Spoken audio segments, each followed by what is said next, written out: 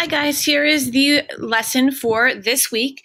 You guys are going to do the traditional 2 Google Forms with embedded videos, and I think you're really going to like it. It's very cutting edge and futuristic in terms of curing diseases with genetic engineering using viruses, and then also using viruses for the concept that you might know as designer babies, but has other applications. It's called CRISPR.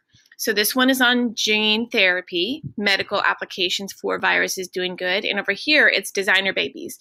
And on the Thursday, Friday lesson C, there's a new component. I am requiring now you to attend a Zoom meeting, and you have 2 options for that, either Thursday or Friday at 11 a.m. 11 a.m. is the assigned science department time to allow the students to meet together. Click here for my Zoom virtual classroom. You can also find this link underneath my name if I've sent you an email recently. And then to sum up the week, you're going to do a Flipgrid where you share your opinion about designer babies in gene therapy.